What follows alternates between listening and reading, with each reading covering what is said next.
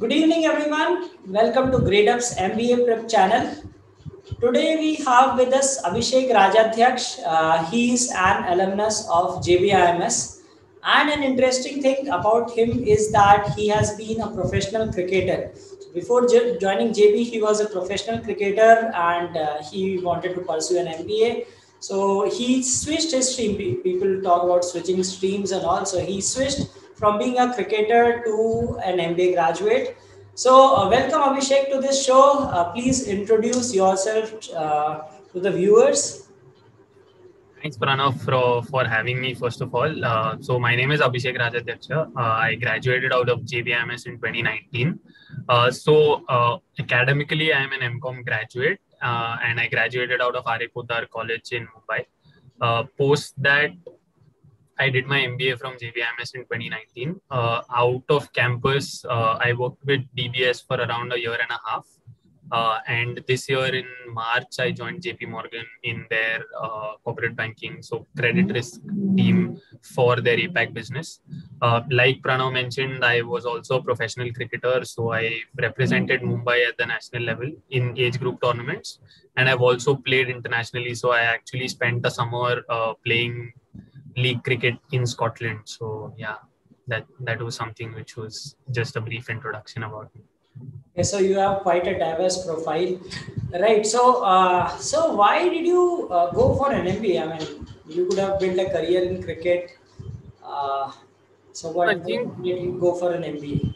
So I think while I was playing cricket, right, you see a lot of people playing cricket, but not all of them kind of go to that next level and play either Ranji Trophy cricket or international cricket for India. So I think when I was about 22, if I'm not wrong, in 2016, I sort of felt that my cricket was becoming a lot stagnant than I would have wanted. And I wasn't progressing to play further levels of cricket, which was obviously, like I mentioned, state cricket or international cricket. So at that point, then I've always had like an inclination for accounting and finance. So accounting was my major during my BCom and my MCom. So I was actually interested in that. And that being a very small section of finance, I was obviously inclined towards finance. So at that point in 2016, 2017, I sort of made the decision as to whether I would want to keep playing cricket. And at that time, I felt that I wouldn't want to keep playing cricket at the club level for all my life and do something with it. So I wanted to pursue my passion for finance. And actually, in 2016, I did not know anything about MBA or any entrances that take place. So in June, I just spoke to a couple of senior family members and people who've done MBA. And then they mentioned that you have all these exams which are CAT and MAHCET, etc. And of course the CET. So in June 2016, I actually started prepping for all of these exams, and there my journey towards MBA actually started. Right. So so it's a good decision, right? It's not necessary that you continue in one thing forever. So how did you manage your preparation? You said you were doing your MCom, you were playing cricket as well, and then preparing as well, and you came out with flying colors in the examination. So what was your preparation? How was your particular day, right? Typical day would look like for you.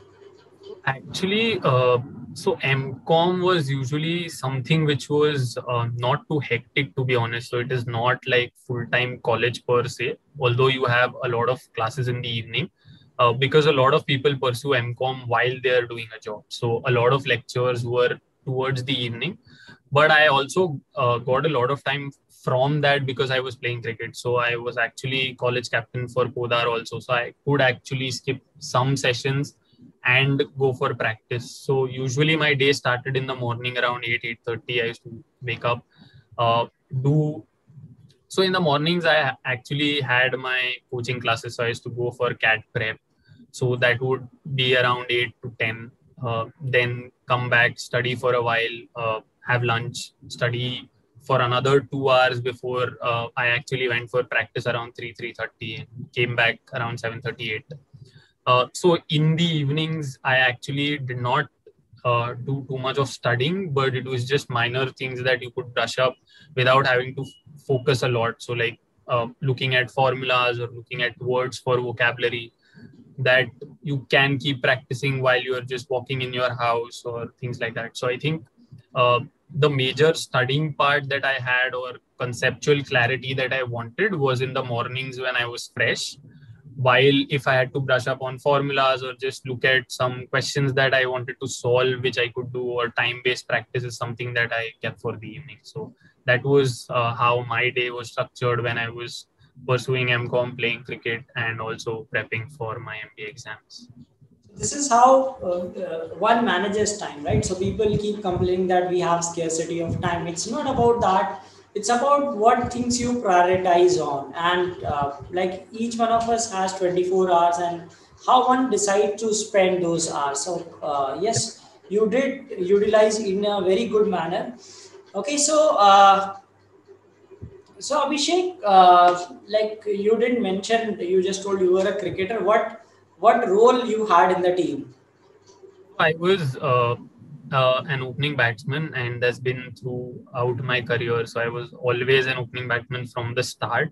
So I don't have like a story about Sachin Tendulkar not being allowed to bowl and then he turned into a batsman. I don't have anything of that sort. I was a batsman all throughout. So I was an opening batsman for all the teams that I played for. Okay, so you were an opening batsman, and then so let us now come to your preparation. Yes, you had your well defined timetable. You stuck to it, and you utilize your time. So now the thing is about you got a decent score in CET, right?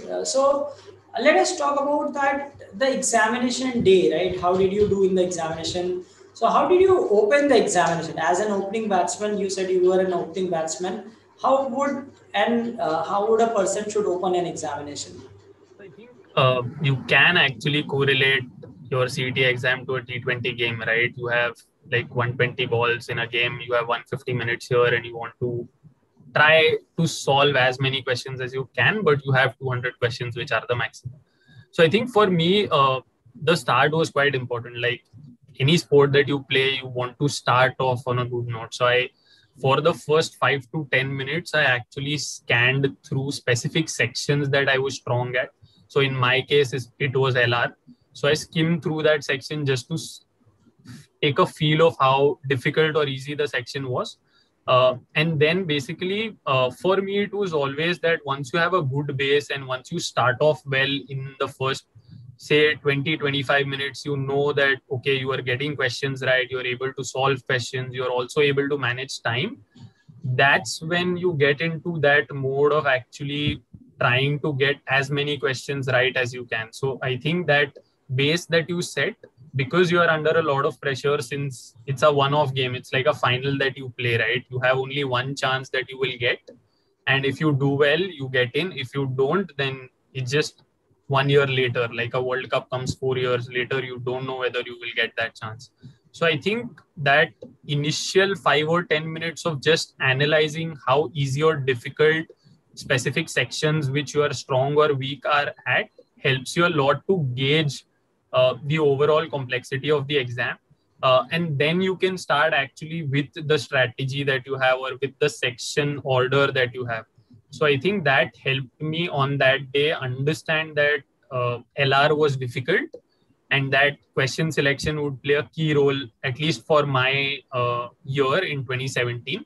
Question selection would play a key role. So I think that helped me at the start.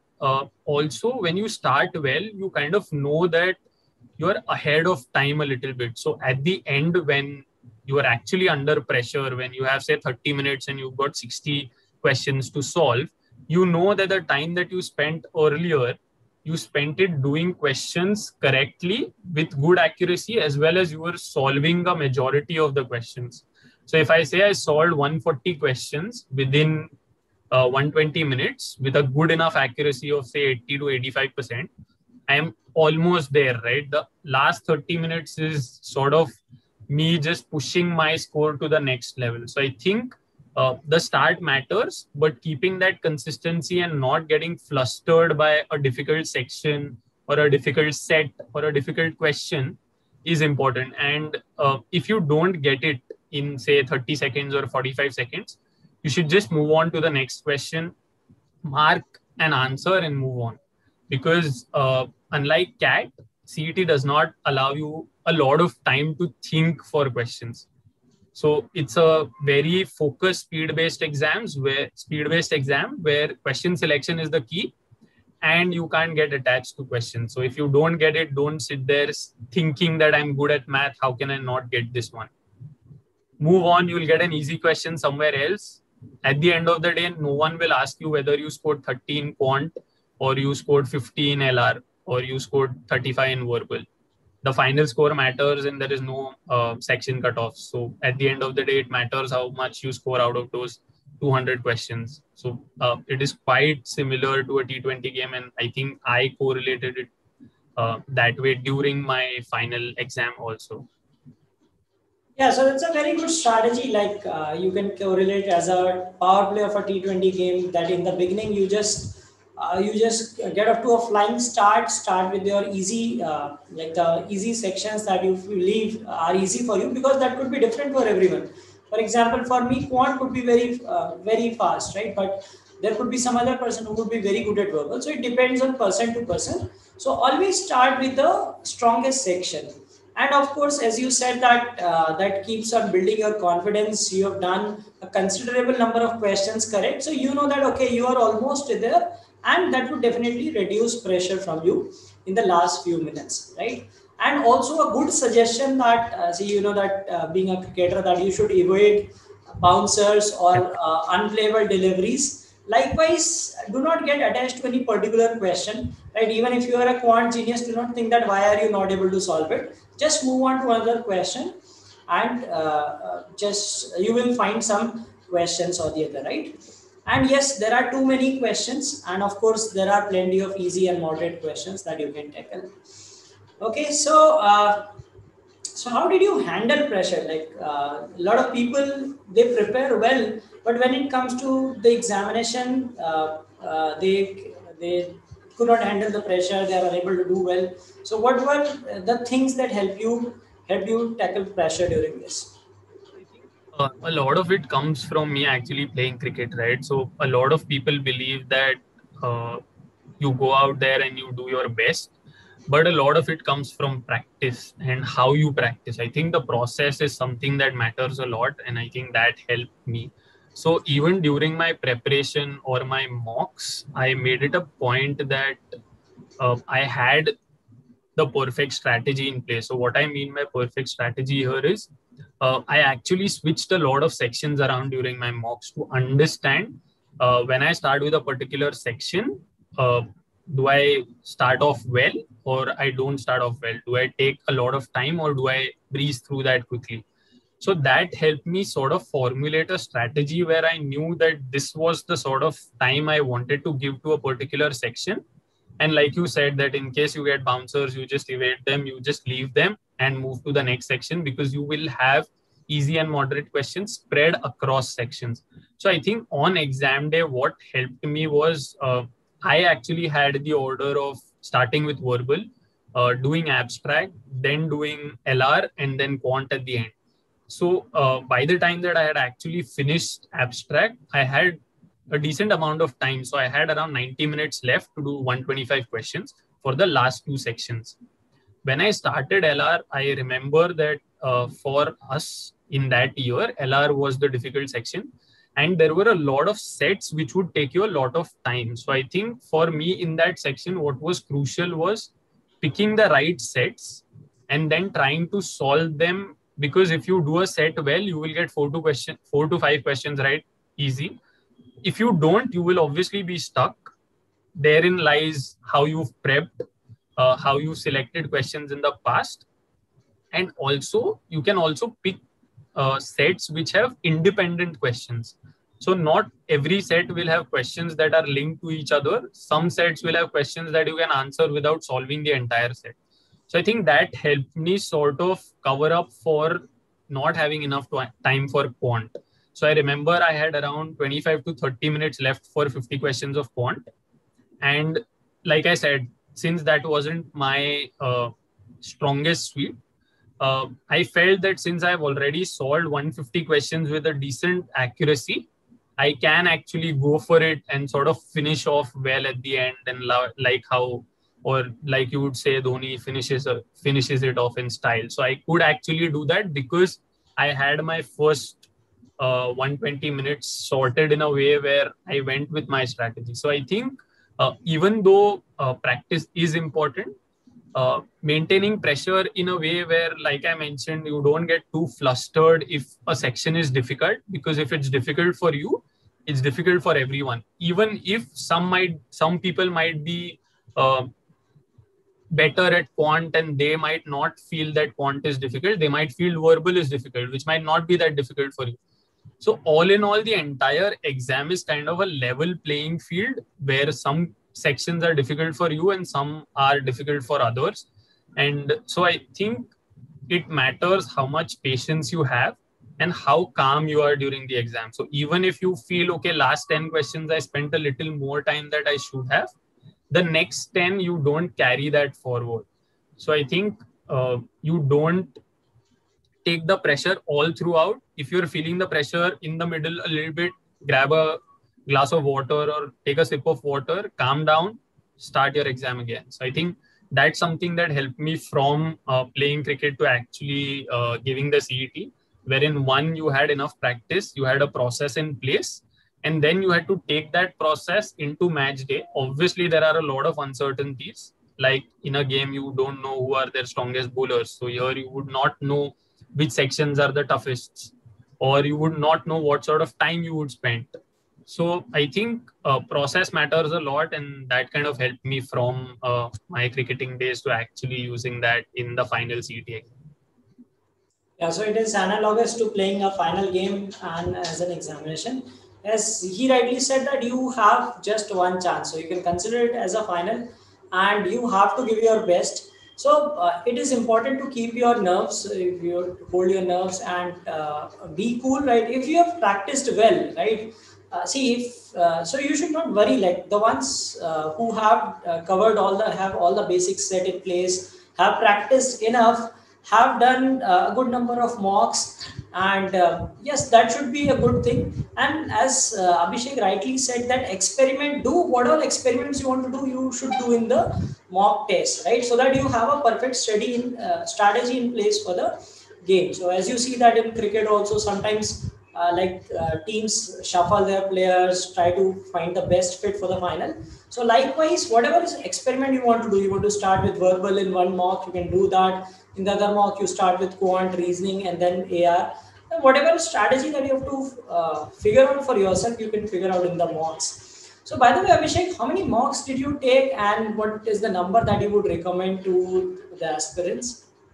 To be honest, I actually took around 10 or 12 mocks. So I started prepping for CET after a lot of my interviews got over for other exams. So I would say so our CET was in March, in the first week of March, and I started prepping for CET very seriously in February. So I think I took around 10 or 12 mocks. Like I mentioned, I switched around sections in all of these mocks. I wouldn't say there is like a perfect number, because for me, it was about switching sections to understand what sort of strategies were working. Because in 10 or 12 mocks, you kind of realize different difficulty levels across sections. So maybe if I only give 2 mocks, I would not understand, or maybe in both mocks, quant was difficult. That would not be the case if I have a bigger sample set. But that doesn't mean that in 2 mocks you cannot be ready. I think a lot of it was or comes down to how you analyze mocks. So I think if you give 2.5 hours to actually giving the exam, you have to give around 3.5 hours to analyzing that mock. And by analyzing, I don't just mean checking how much you got in each section or which questions you got wrong, understanding why you got them wrong. So I think a lot of it comes down to one, either you made a silly mistake on that day, you made a calculation error, or you did not know the concept. So I think if it's a silly mistake, it's not that much of an issue. You just have to be a little more cautious and a little more vigilant when you're giving the exam. If it's a conceptual error, then you actually have to go back and look at those concepts. So I think even when you're analyzing a mock, how I would do it is I would start solving the questions that I got wrong. before actually seeing the solution. So during the exam, I might have just gotten flustered and might have just sort of given away that question. But I think when I analyzed mocks, I actually sat down and tried to solve it before looking at the solution. That helped me understand whether, like I said, it was a conceptual error or was it a simple mistake. So I think there is no sort of perfect number to giving mocks, but I would highly recommend people to actually switch across sections and have that strategy in place. That strategy, you have to be flexible, obviously. You can't go in with saying, okay, I will give 40 minutes to this, and irrespective of how easy or difficult the section is in the final exam, I will still give 40 minutes. So I'm not saying you be rigid with your strategy, but it's good to have a strategy in place where you know, okay, if things go right, this is how I wanted to progress. If there are uncertainties, which definitely will be, okay, I will mold my strategy across. So I think that's more important than the number of mocks you give, because they will only prepare you to face certain situations which you will face in the final exam. Yeah, so exactly, the number should not be too few, right? As you rightly said, in two mocks, maybe they were of similar flavor and you could not get the perfect idea. But yes, having said that, if you take around 10 to 12 mocks, that is good enough to give you different flavors, difficult papers, easy papers, section-wise difficulty variation. And as Abhishek rightly said that you have to be flexible, right? So in case, let us say, you are very strong with quant, right? And in the examination, it turns out that the quant section is the most difficult. So think that if you are finding it difficult, all the aspirants would find it difficult, right? So do not stick to, I mean, you have to change your strategy accordingly, that if you feel that quant is difficult, then there must be some other section that will be easy in the paper, and you should go ahead and spot that and do that, or else the entire paper will be difficult. So do not panic in that situation. As he said that he was strong with LR, however, that year LR turned out to be the most difficult section. So he kept his calm and then he picked the right sets and then moved on to the other sections. Okay, so let us see if some users have some questions, right? So we have that.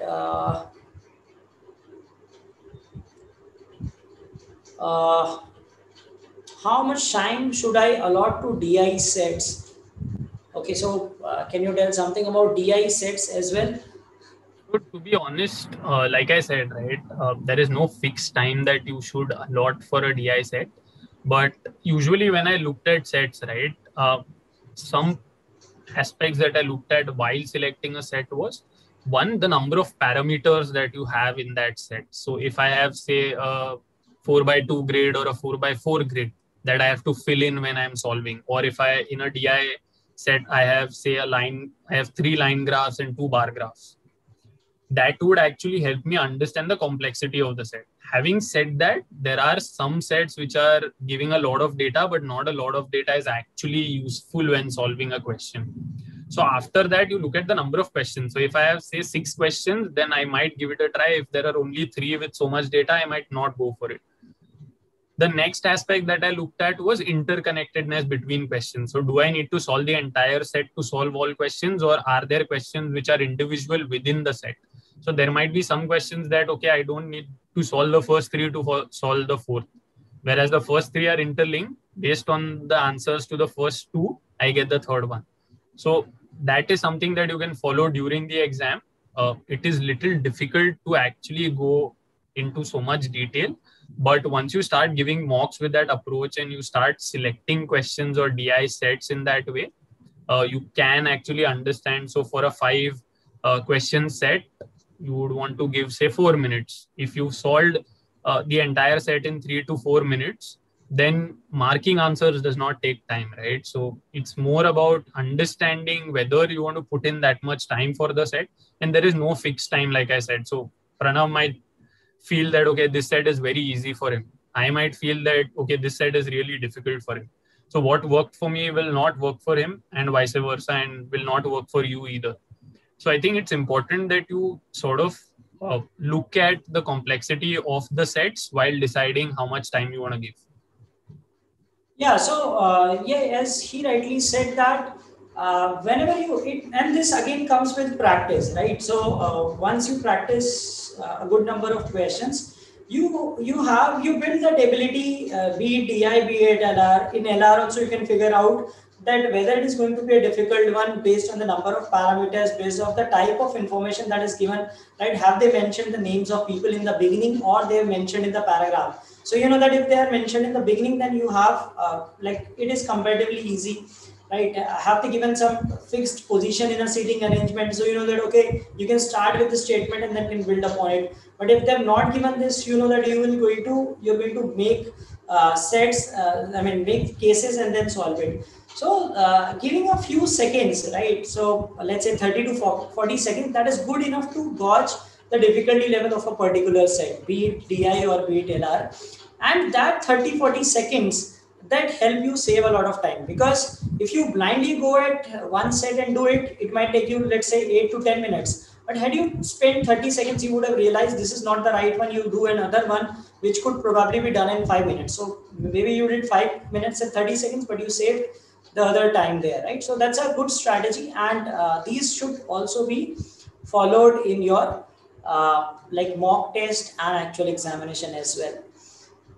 Okay, so Abhishek, tell something about JBIMS. These people are aspiring to get into JBIMS. What makes it so special, right? What are the things that people will experience once they get into JBIMS? What are the different things they will get to learn and all those stuff?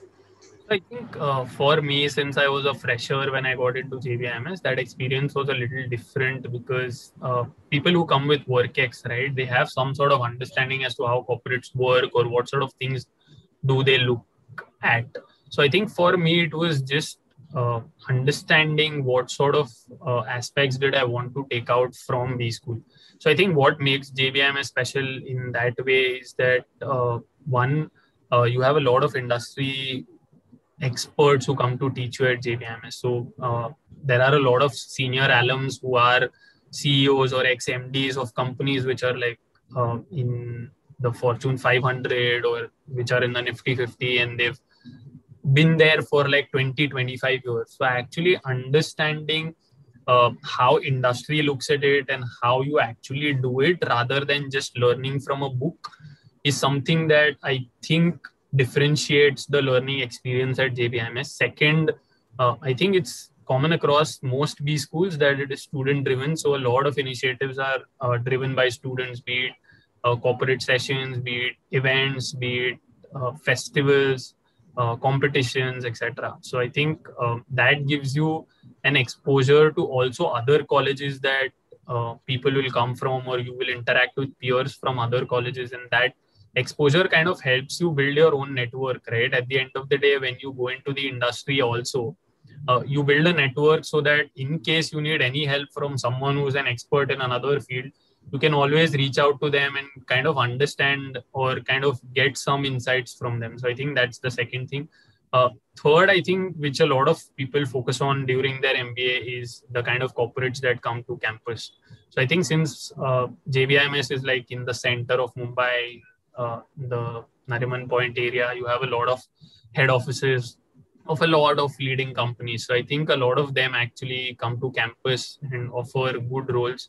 Uh, Not just roles that they offer, but a lot of interaction that goes in with these corporates. So you have interaction during internships, during final placements, during live projects, during corporate competitions. So I think the kind of exposure that you get to the industry is something that is a differentiating factor for JBIMS. I think those would be the major parameters that you would choose JBIMS for.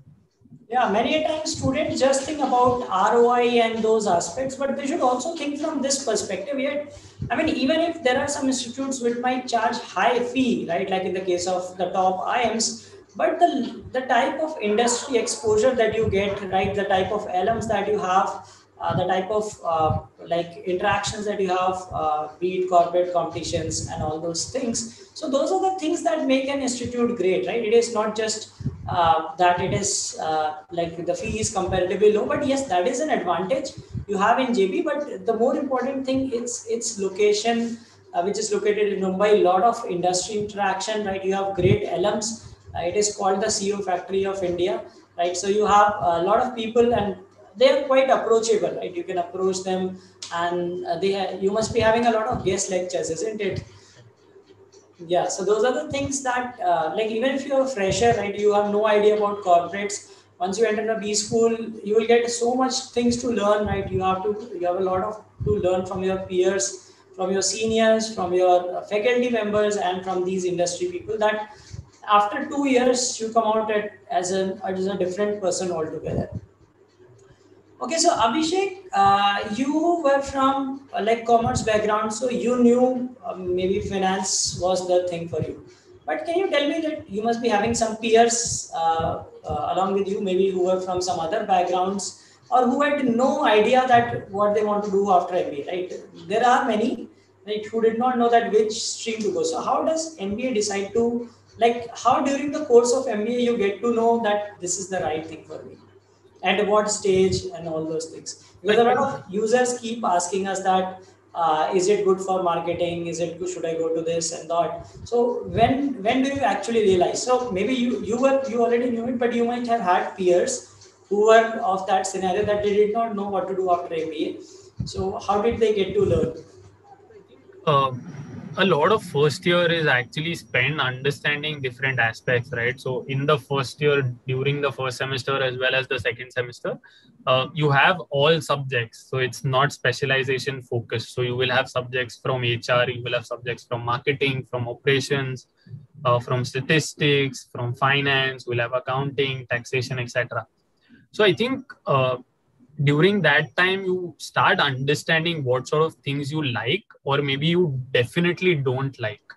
So that might not actually help you decide, say I don't like finance, that might not help me decide whether I want to take marketing or operations, but at least I know, okay, this sort of field or this sort of job is something that I might not be very interested in. So I think over the entire first year, you have an understanding of what sort of things you might want to do and which you didn't have obviously before you joined. So you knew nothing about what is finance, what is marketing. You just know, okay, marketing matlab Unilever, someone is actually making an advertisement. That's not marketing. Advertising is a part, but that's not entirely marketing. A lot of people feel, okay, marketing folks just sit in swanky offices and AC rooms and sort of build a strategy or build things like that. Or finance folks just do investment banking. So I think that's not a true representation of what these fields are. But I think over the first year, you sort of understand what things you like and what you don't like. And I think a major factor in you deciding which stream you want to take is also your internship, right?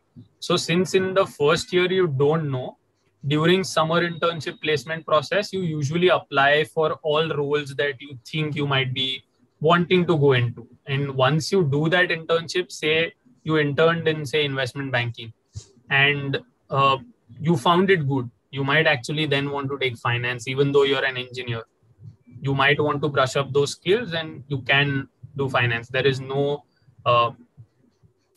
thing as that engineer cannot do finance. There are so many engineers who are very good at finance, and vice versa also, that people who are from commerce background will only be good at finance. There are a lot of people who've done marketing or operations also.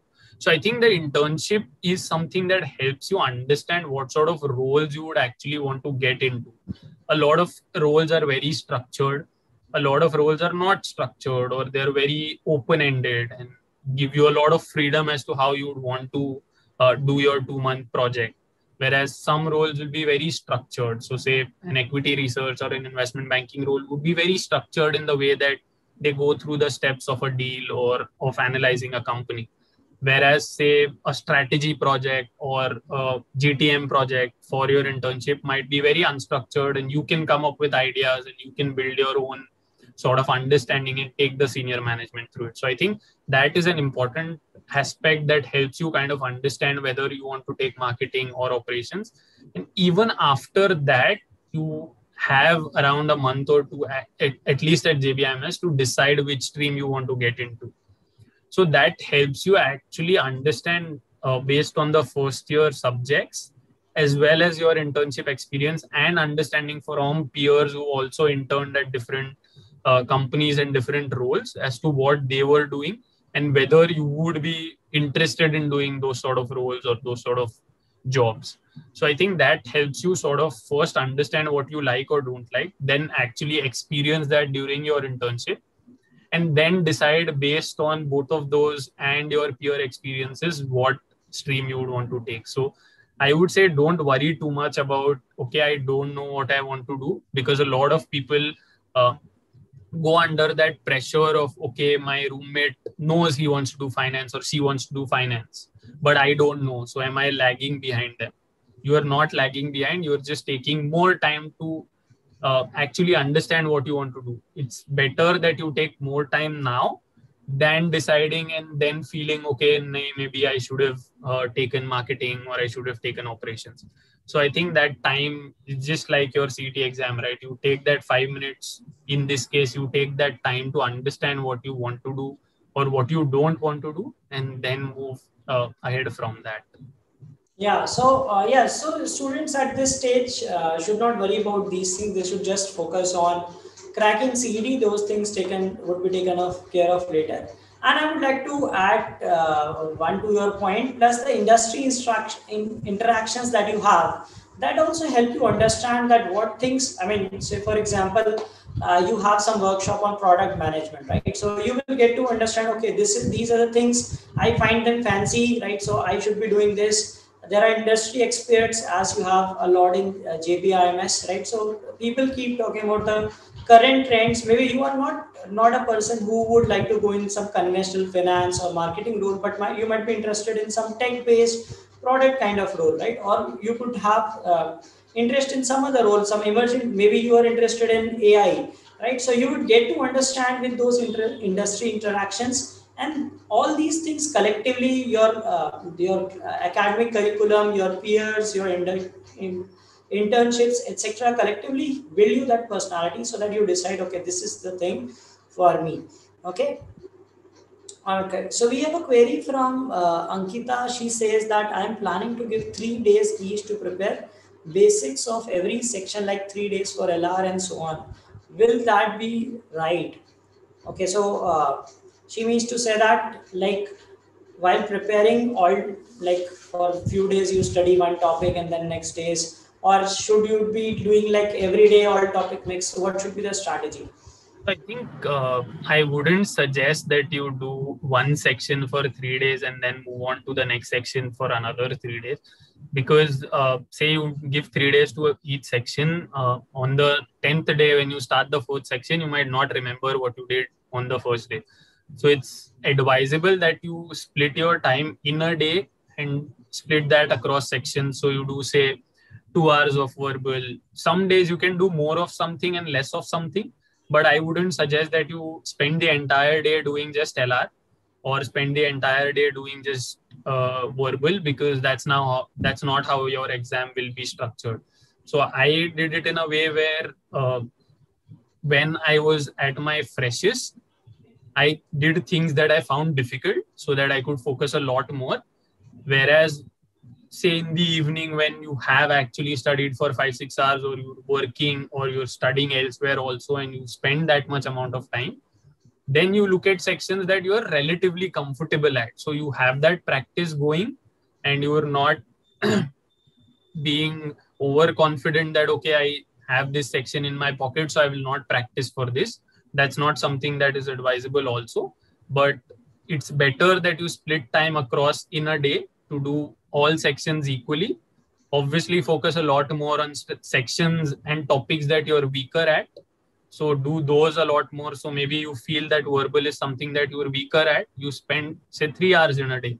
Whereas, say, if you feel quant is something that you're stronger at, you spend, say, maybe an hour and a half.